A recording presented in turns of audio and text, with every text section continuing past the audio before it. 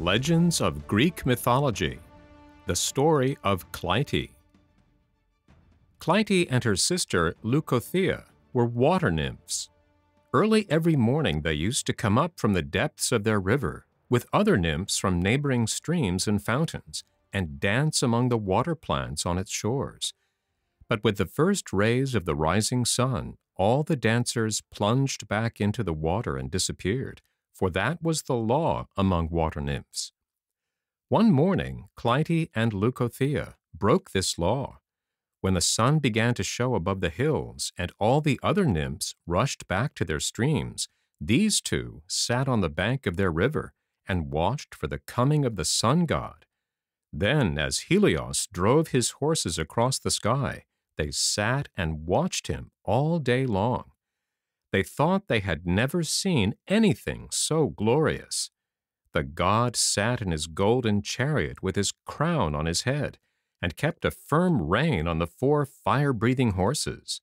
The sisters were dazzled by the glitter of the chariot and the radiance of the jeweled crown. Helios smiled upon them, and they were happy.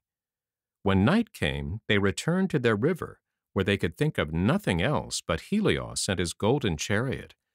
Before morning they fell to quarreling, as sisters sometimes will. Then Clytie told King Oceanus how Leucothea had broken the law of the water nymphs, but she did not say that she herself had broken it also. King Oceanus was very angry and shut Leucothea up in a cave. Just before daylight, Clytie went up to dance with the other nymphs as usual, and once more she remained on the shore all day to watch the sun.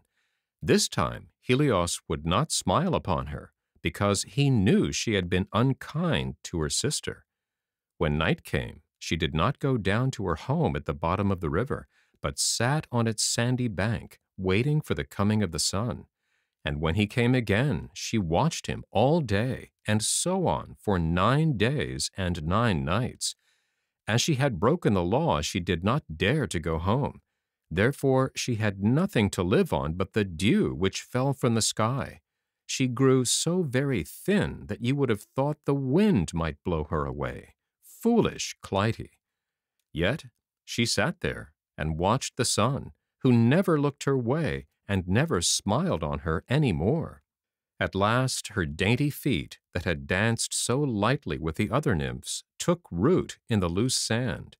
Her fluttering garments became green leaves, and her face, which was always turned toward the sun, became a flower.